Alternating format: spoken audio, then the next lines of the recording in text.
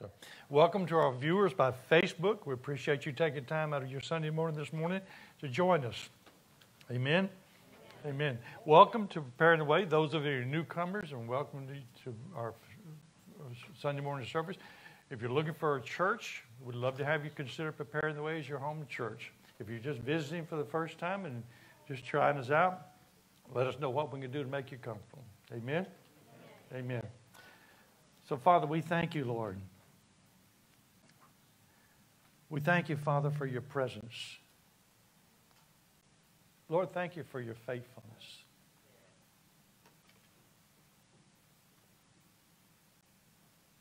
You're so faithful. You said in your word that if we were turned to be unfaithful, yet you would remain faithful. Thank you for saving us. Thank you for giving us Holy Spirit as our seal of the covenant. Anoint your word this morning. Anoint this conduit. Make your word alive and fire, refining, purifying, transforming fire this morning, Father. We love you, Jesus. Thank you for saving us.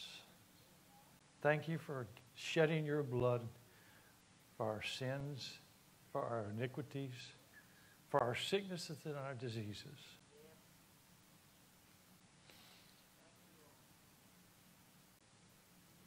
If you need prayer for your body this morning, I want you to stand up.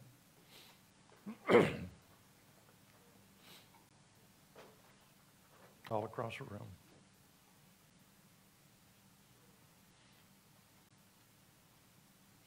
When Jesus walked the earth, he had several incidences where people came to him and said, Lord, my servant, my daughter, my this, my that, is home afflicted.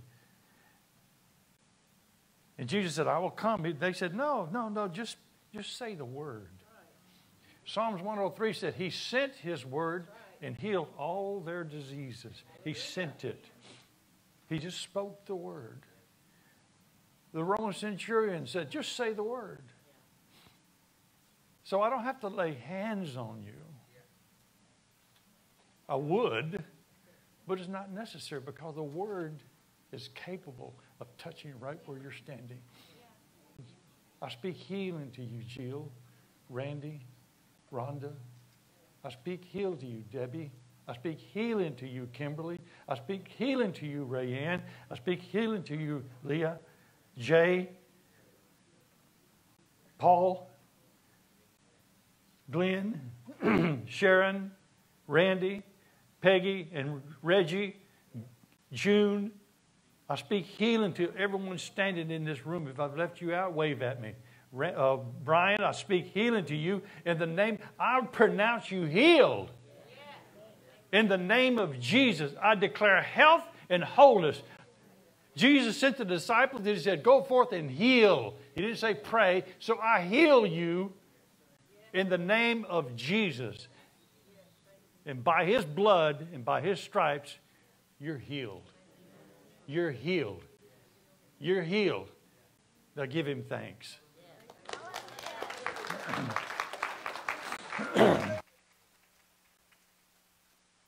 I want to share two stories with you this morning. One from Luke and one from Matthew. One in Matthew is also covered in Mark 7. But about two ladies. There's something about women that pray. Men pray too. But women have a connection that men don't have.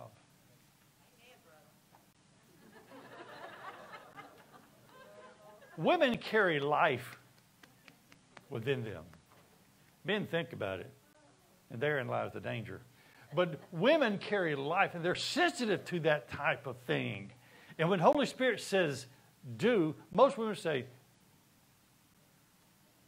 men want to debate. Men want a reason. Men want to be like Zechariah, John the Baptist's dad. Said, well, how can this be? I mean, let's talk about this, Gabriel. Like he's going to reason with Gabriel. And whereas the mother of Jesus, Mary, said, be it unto your handmaiden as you say. These two women, you've heard their stories. In Luke chapter 18, Luke says, Jesus told a parable. Now, a parable is like an allegory. It's a story that's really not true, but it fits a true life circumstance. He said, Jesus gave a parable to them that men ought always pray and not lose heart. Do you ever lose heart when you pray? This means yes. Yes. Prayer is hard work. It's hard work. It costs to pray. Not because it just takes time out of your schedule or something like that, because a lot of times we don't stop to pray. We pray as we go. Prayer on the go. But to lock in fervent prayer, unrelenting prayer, determined prayer is work. And that's what we're going to talk about this morning. It's not just, now I lay me down to sleep, but, oh God, have mercy. When there are no other options, when there's no door number 2, door number 3, when there's no other avenues, when there's no other alleys you can turn down, when it's only Him. As David said, one thing. It's work. It's work. He said, he spoke a parable to them that men should always pray and not lose heart. Some translations say, don't faint. Don't faint. He said, there was a lady in this city.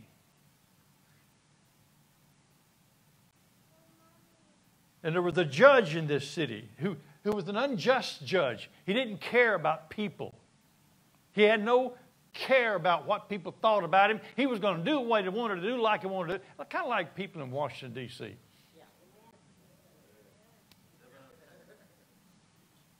But he said he was an unjust judge. Now, there was a widow in that city. This woman, everybody say widow. And she came saying to him, give me justice from my adversary. The King James says, give me justice. Give me vengeance. No, avenge me. Avenge me of my adversary. Now, we don't know who the adversary was in this parable. We don't know what the problem was. We don't know what her situation was. But she said, I want justice.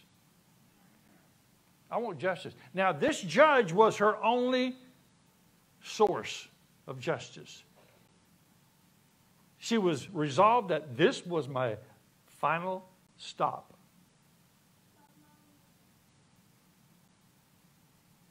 When the doctors have told you, we've done all we can do,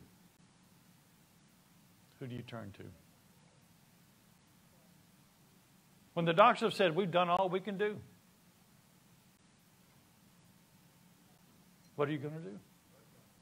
But God. She came to this unjust judge and said, give me justice.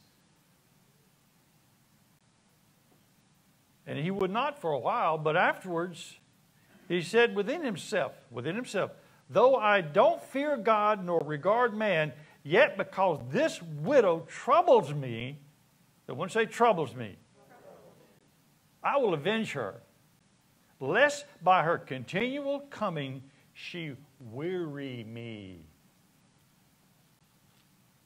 She weary me. Now, he complained about her weary. I have trouble with that word. wearying him, causing him a lot of weary. She was just a pain in the neck. The word weary means stun me. And it's taken from Paul's writings in Corinthians where it says that I buffet my body. It's a boxing term. It stunned me. Weary me means give me a black eye. He was concerned. This woman means business. If I don't listen to her, she might assault me. I mean, you got to figure, he's walking down the aisle at Walmart. Next around the corner, she goes, I want justice. I want justice. He says, he goes to church on Sunday morning. She meets him at the front door. Give me justice. Avenge me of my adversary.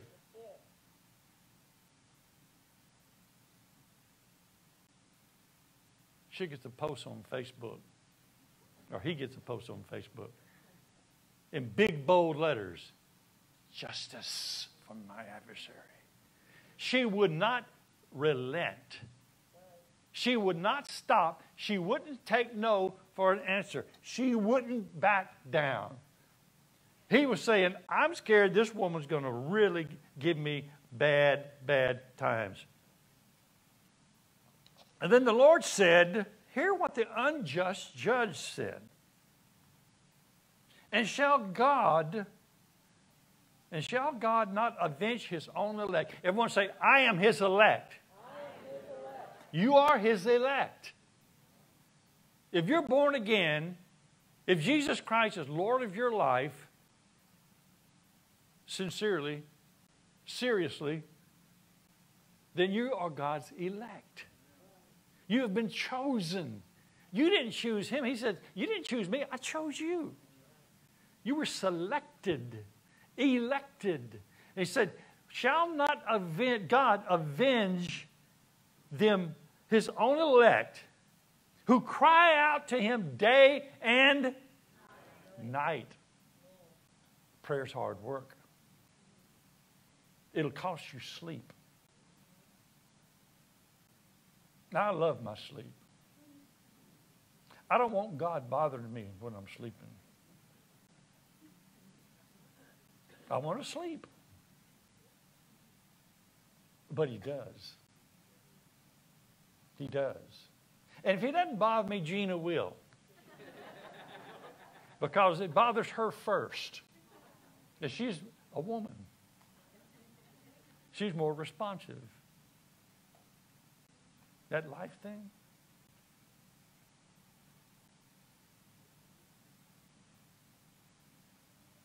He says, though I cry out day and night, incessantly,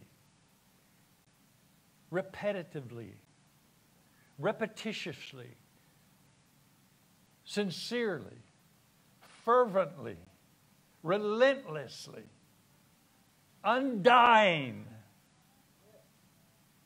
day and night, not giving up. He said, though he bears long with them, I'll tell you, he will avenge them speedily. I will avenge them speedily, quickly. I won't be late. Has God ever been late? How many of you are still waiting? Come on, come on, come on. How many are still waiting for that speedily? I am.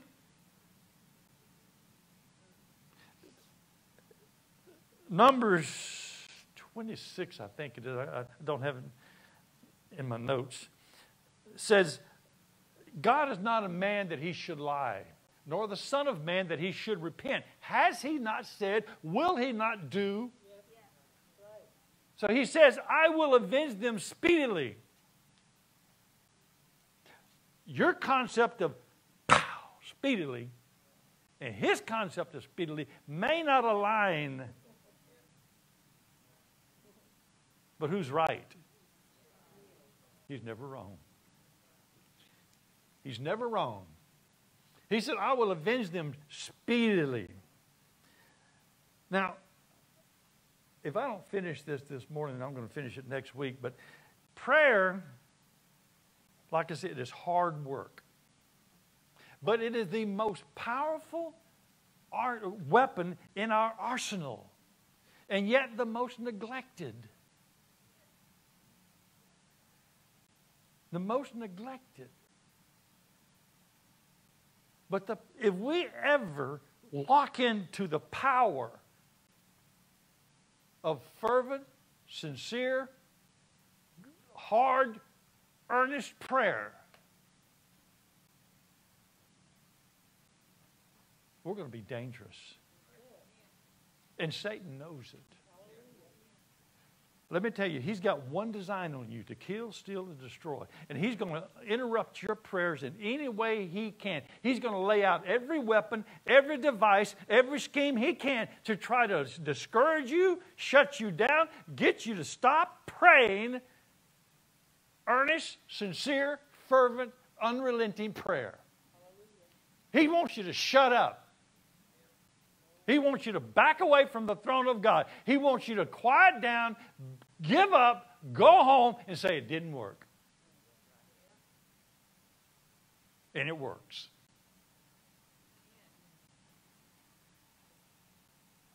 Don't it? I mean, if it ain't broke.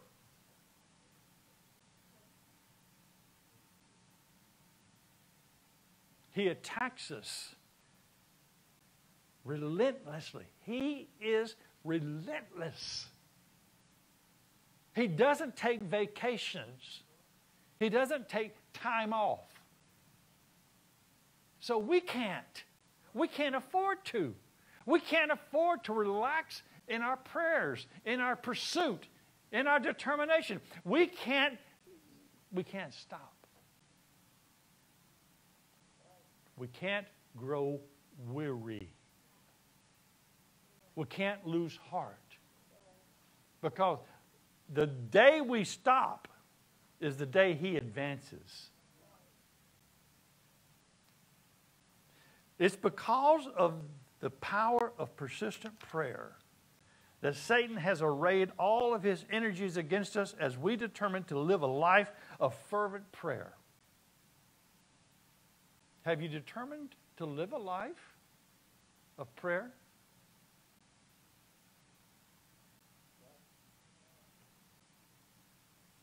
That should be our defining quality as Christians. People of prayer. What defines your life as a Christian?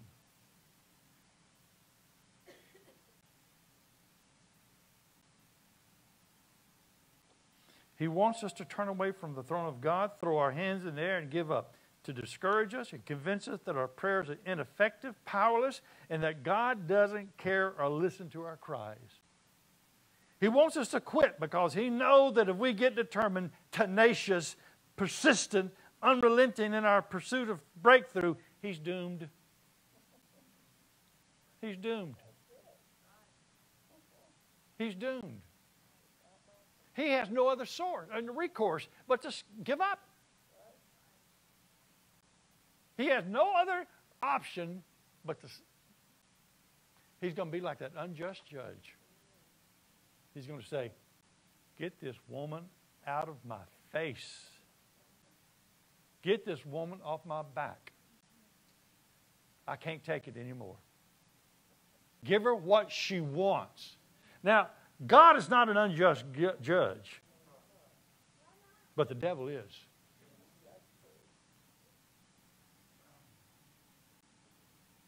Steal, kill, and destroy. That's all he cares about you. The greatest warfare takes place in the life of a praying believer.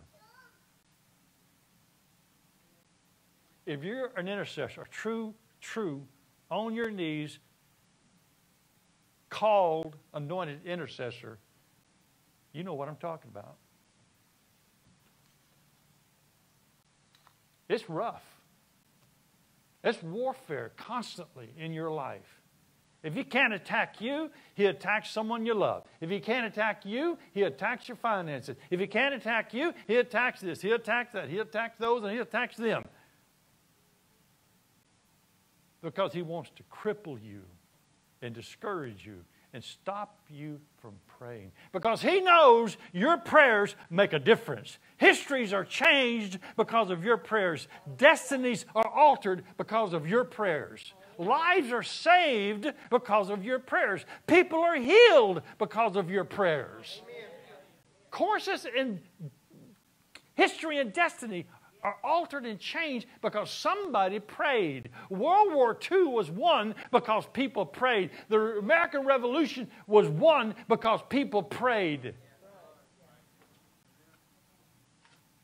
This coronavirus is going to go away only because people pray. Not because of the scientists that develop a vaccine. And so what are we doing? No, we're looking for door number 2. Boy, I sure hope they come up with a vaccine before my birthday. I wanted to have a party.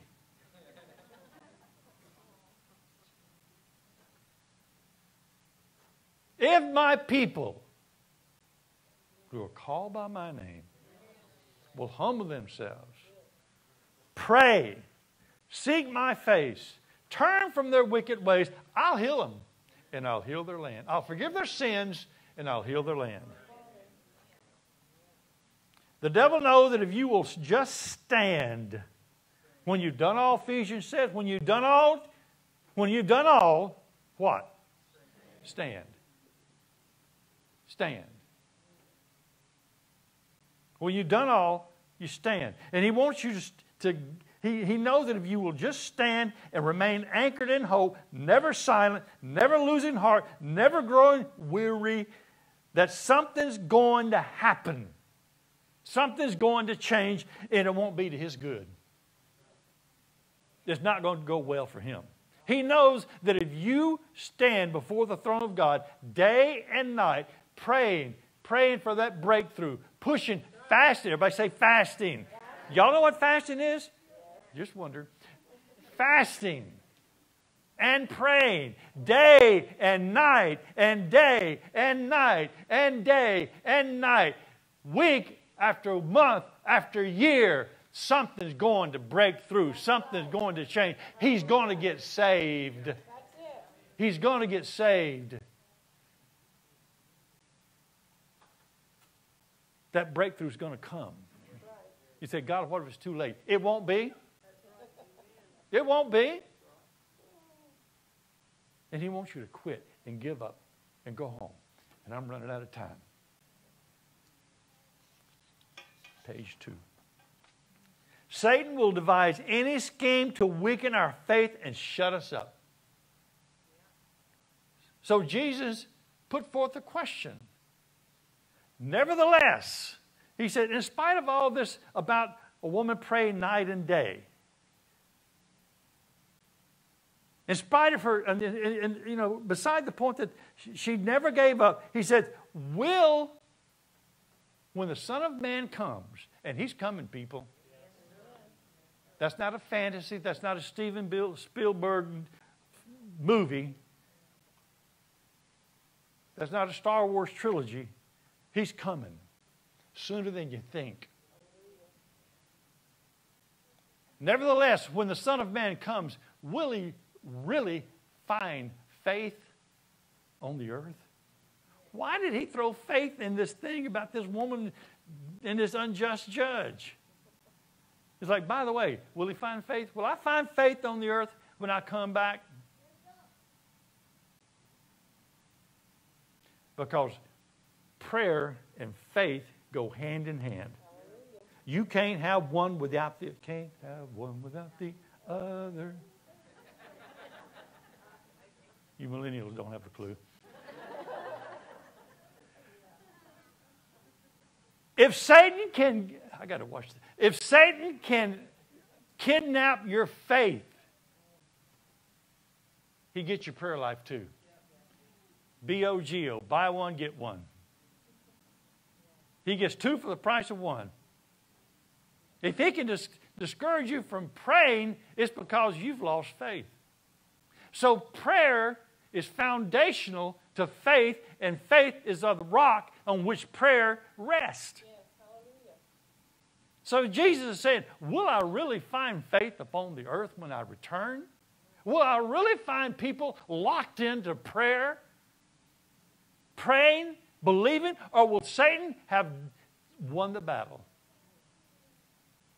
And people have given up. Jesus is coming back for a praying church. He is. He's coming back for a praying church. It's a serious question. It's like that seriously dead. It's a serious question. Will he find faith upon the earth? Now, people say, well, everyone has faith. Paul said in Romans that everyone has been given a measure of faith. But you also have muscle. Steve, you got muscle. Travis, you got muscle.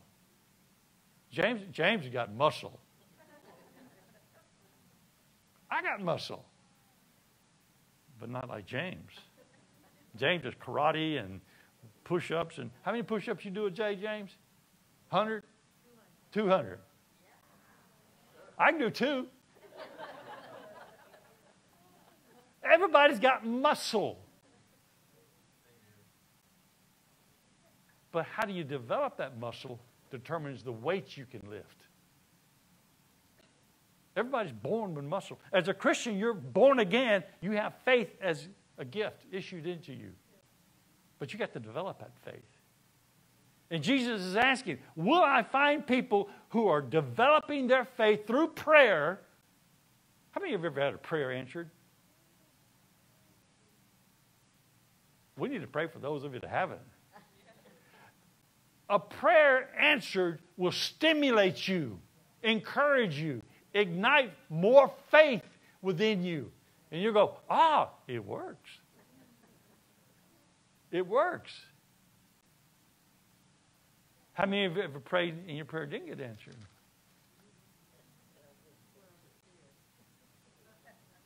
What did that do to your faith? See? Can't happen. Can't allow it to happen. Can't allow it to happen. Strong faith is essential to unrelenting, tenacious prayer. Strong faith expects an answer. When you pray, do you pray hoping? Gee, I hope this works. Wonder if God's going to hear me this time. That widow went to that unjust judge, and she says, I will not be denied. I won't take no for an answer. I'm not going to quit. I am not going to quit. She was expecting justice. She hounded him. How often? Day and night. Unrelenting. We don't know what unrelenting means. Because we are not a people of longevity. What have you been unrelenting about?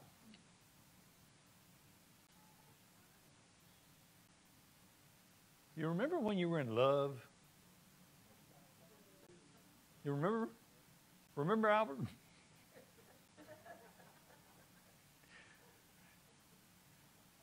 Remember, Ross? Still is. How unrelenting you were to steal their affections, to convince them, I'm the one. I'm your man, or I'm your woman. I'm the one for you. I'm the one God. I'm the one that's destined for you. You are my destiny. Millennials don't think that. Relenting, unrelenting, unrelenting. Expecting an answer. Why pray if you don't expect an answer? Why bother? You say, well, I hope. That's not faith. Faith knows. I got a little sign in my office that said, faith is not believing God will. It's knowing He will. And that widow woman knew. She knew. This man has my answer. And I'm not going to give him any rest until he gives it to me. She hounded him incessantly because she knew, she expected, she wasn't willing to quit. Are you willing to quit? What's it going to take for you to give up? What will Satan have to do to you to get you to shut up? Sadly to say, with some, it won't take much. Just boo! And we tuck our tail. But with some others, it's like that widow woman. If I don't get you at Walmart, I'll get you at Kroger's. If I don't get you at Kroger's, I'll see you Sunday morning. But you're going to listen to me. You're going to give me justice because it's within your power to do it, and I'm not going to give you sleep. I'm not going to give you rest. I'm not going to give you a vacation. I will hound you. I will hassle you. I will torment you day and night until you give me justice. Until you give me justice. Now, what does justice look like? It's different to every one of us sitting in this room.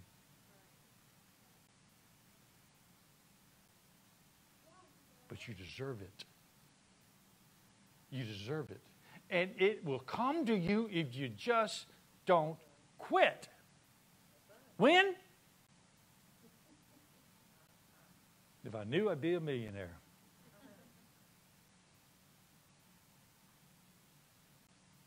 Don't quit. Don't quit. Don't give up. With some of you, listen to me, look up here. Your answer is that far away. You've been praying for days, weeks, months, maybe years, and your answer is just that close. Don't give up. Don't stop. Don't quit. Now I want to ask you one question before we leave. How's your relationship with Jesus? On a scale of 1 to 10, are you knocking on heaven's gates at 10? Yay, come on, Jesus, come back now. Or are you down at the 1 level thinking, oh boy, if he came back now, I'd be toast. Where's your life with Jesus this morning?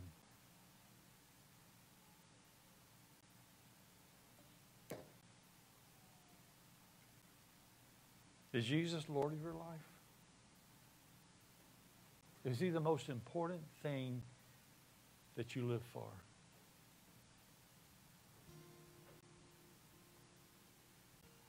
Is He the most essential part of your life? If you can't say, I can't live without Him, I must have Jesus. He is the one thing I long for. Then maybe we need to talk. If Jesus is not the Lord, not a Lord, but the Lord of your life, I don't want you to leave this room this morning in that condition if you don't want to. Now, if you're fine, hunky-dory, satisfied, right where you are, I'm not talking to you. But if you came in this house this morning searching, not for a church. Church never saved anybody. Only Jesus saves. There's no mutations of Jesus. There's only one Jesus. And there's only one way to the Father, and that's through Him. So if you're here this morning and you need to know Jesus better than you know Him, I want you to come and stand down here. I'm not going to slap you around. You're not joining this church. I'd love for you to come to be a part of Preparing the Way Ministries on a regular basis, but that's not what we're after that right now. We're after connecting you with the Son of God, the living God Himself. And if that's you, and you want someone to pray with you, why don't you come down here right now? We're not going to embarrass you in front of anybody. We're going to send you to another room with a counselor, and they're going to talk to you, lead you in some prayer, pray with you, and that'll be the end of it. Anybody? Let's on. Well, Travis, come here. I pray every morning. I pray every night. I do Bible studies with my mom on the phone. But you just need some situations. I got some things that I need to I just need some prayer. I need somebody to bind with me. 18 and 20 Matthew. Okay. This man right here is a prayer warrior, about as strong as any I know. He's going to take you in the back office right here. Anyone else? Let's stand to our feet.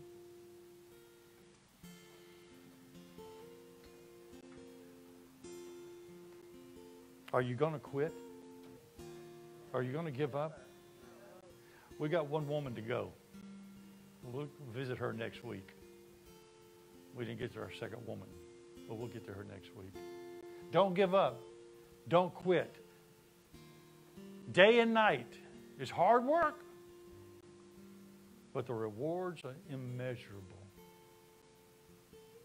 Your answer may be just that far away. Just that far away, Martha. Just that far away, Leah. Roberta, right there. Right there. Right there, Dennis. Right there, Ray. Right there. Right there. Right there, Mike. Right there, Sarah. Right there, Mitch, Shannon. Right there. Right there, Angela. Right there. Right there, Peyton. Peyton, you're an asset to the kingdom of God that you discount because you think other people discount you. And God says, I hold you in such high esteem.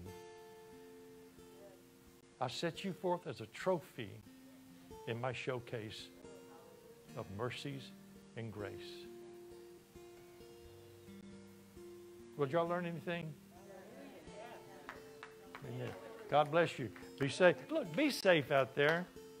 We've got the dubious honor of being the #1 place in the state for this virus. Let's change that this week. Let's change that this week. Prayer will do that. God bless you.